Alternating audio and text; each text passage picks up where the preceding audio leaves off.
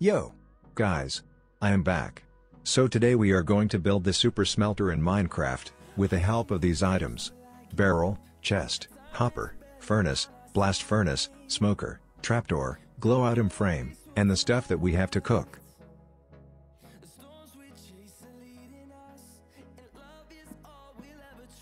Firstly, place 3 barrels above 2 blocks from the surface or make a structure that I have built. Now just follow me.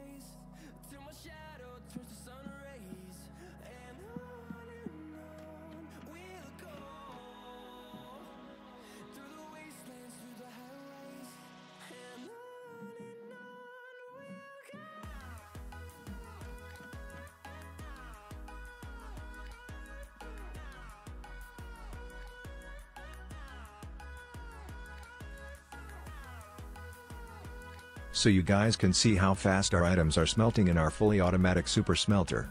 So thank you so much for watching, like and subscribe will be appreciated, and also don't forget to give me feedback for this smelter. Bye.